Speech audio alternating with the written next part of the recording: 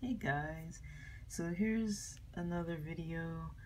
I haven't made a video like this before, but this is going to be a video about the Kindle Fire. Um, so I just want to show you some things here. I'm logging in. So I found something really cool, and this is for all the students out there. So I'm a student, and what I found is that the Kindle Fire can read books, it can read articles, audio. And so there's a way you can do this, and I'll just show you how to set it up and just try to show you quickly how to use it. It's honestly not the easiest thing to use. So I'll try and explain it as best as I can, but I just learned how to use it, and it took me a while to even turn the function off, and so I'll just show you what I know, basically. I think I'm still learning it, but it's pretty cool around finals time when you're just kind of tired and you have a whole lot of stuff to read. Sometimes if you have to drive around and stuff like that, you can just set your Kindle to read to you, and it's pretty awesome. So here we go. First things first, you want to pull down this top menu here, right? So just drag down. You want to go over here to settings, and in your settings you'll see down here there's accessibility. You want to click that, and when you go to accessibility, you want to go to screen reader, and you have the option of turning it on or off. Here is the speed of the reading. Right now I have it set to 3, which is a good speed. It's slow enough that you can hear it, but it's not so slow that it's just annoying to listen to. The voice isn't super robotic, so it's kind of nice. You have screen reader volume, feedback, tone volume, and manage up and down gestures, as well as explore by touch and explore by touch tutorial. That's a tutorial you can go to so that you can learn how to use it before you turn it on, because in all honesty, it's easy to turn on, but it's kind of hard to turn off if you don't know how to use it properly. So I'm going to turn off this light because there's a glare. There's still a glare, but whatever. So I have my volume on here.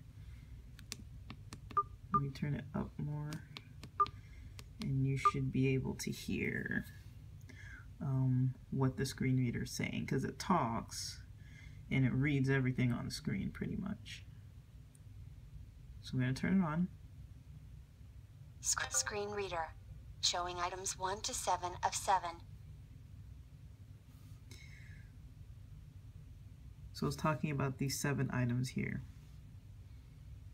This list here, these are 7 items. So it's saying that it's showing 1 of 7. So you have options, and I'll show you on the main screen, and just getting there to the home screen, you'll hear it talking. So Navigation bar. You click it once, nothing happens really. If you want to, Home button. so you click home. When it's highlighted like this, you have to double click on this if you want it to go back to the home screen. So I'll double click. Home button. Home. And now you see we're on home. So there's not much for it to really read here. There aren't any articles, nothing like that. But say for example I want to scroll, I can't scroll just by doing this anymore. Free time. Item 4 of 4. Home page 2 of 2. So if I want to scroll, I have to actually use 2 fingers. 2 fingers scrolls, right? Say I want to go to my books. Books button. Books. These are my books. Showing items 1 to 9 of 20. Let's see something that's a free sample already. So say I wanted to scroll on my books. I can't just do this. Dealing with an addict. What you need to know if someone you care for has a drug or alcohol problem on your device. Reading is 85% complete. Item 4 of 20. So you notice it talks a lot, right?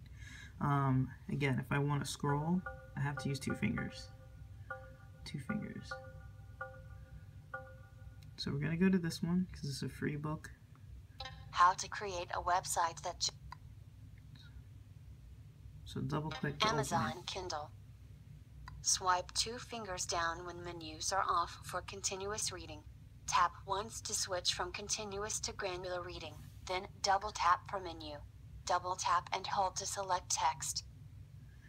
So that is a little bit complicated. As you can hear, there are a lot of different gestures and motions you have to do with your fingers in order for it to work, and you have to remember all of them every time you want to do something. And the functionality is a little different than it would have been if you weren't in this screen reading mode.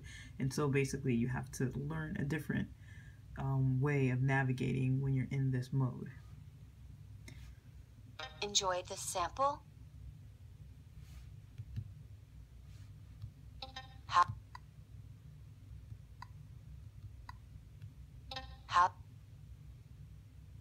Loading bookstore. Loading bookstore. Kindle store. How to create a website that generates leads for your business. What you're with Kindle Unlimited. Read for...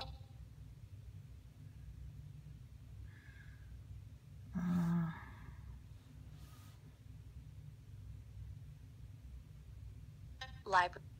Books. Amazon Kindle. Swipe 2 fingers down when menu. Okay, let's try this page. So it says swipe 2 fingers down if you want to read. So let's do a shorter page. So say I wanted to have it read this page. I can't just click. Page content. Step 1. Learn website vocabulary. This section will help you to understand the jargon of the website creation and to easier understand this book. It will take you even further. By knowing this terminology, it will be much easier to deal with professionals, should you need to. But notice it only reads one page at a time. So if there were a next page, it doesn't just automatically continue to the next page. You have to swipe to the next page on your own, which would be that one, but that one's not available. But you'd have to swipe Showing menu on your own. Dismiss overlays. This will start continuous reading mode. Button. So to turn it off, I'm just going to go back to the home screen, bar. But you don't really have to. So to get back to your settings, the important thing is you want to swipe with 2 fingers down, because 2 fingers down, it's kind of hard to see what I'm doing, but swipe with 2 fingers down. Notification shade. To bring this whole shade up again, right? And then you go back to settings. Settings. Click it once, then click twice. Settings. Settings. Then you have Showing to go items back 1 to 13 of 16. Then you have to go back to accessibility. Accessibility. Accessibility. Showing items 1 to 12 of 12. Then back to screen reader. Screen reader. Screen reader. Showing items 1 to 7 of 7. And then you have to turn it off. Screen reader is on. Provides spoken feedback when you touch item. Alert screen reader. The action you are attempting will result in screen reader being turned off. Cancel. Continue. So I'm going to cancel real quick just to show you one other thing. Right? So another feature Cancel button. that's weird when it's in screen reader mode is, say I were to turn this off, right? And put the device to sleep. It still talks. Screen off. Right? Or say I were to plug it in to my, you know, like a wall charger or something like that. It would tell you that this is on. 1:12 a.m. Right? So it's still talking. So that's just something that's a little bit annoying. Edit box is editing. Enter pen. And notice that if I want to get back into the device when it's still in screen reader mode, I have to use 2 fingers to swipe over, because 112. If I'm in this mode and I try to swipe like normal, Procter & Gamble, US. it doesn't work. So you see, it doesn't work when I do that. Slide left with 2 fingers to unlock. Right? Edit box is editing. Enter pen. 1 button. See? 113. Screen off.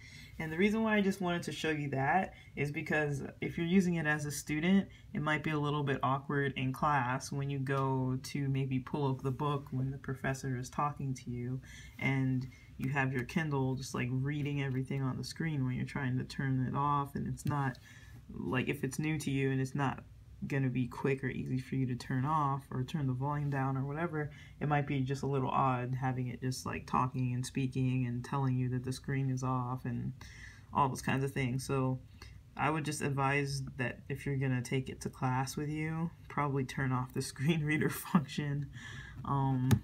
So that's kind of all I really wanted to show. I hope this video was helpful. I know it was helpful for me. And yeah, I hope you can use it. I hope it's a good thing that you can use, that you can kind of play around with and kind of learn and use actually to get your work done faster, or, you know, if you're multitasking or just kind of trying to get through some stuff but you're like super tired and you just have a lot of stuff to read or have a book to read, or if you're a slow reader, or if you get distracted reading, sometimes it is helpful just to pull out like something that does audio reading. I'll try and make another video about how to do this on the Chromebook. It's kind of a different app, but I'll try to show you how to do that. All right, thanks for watching.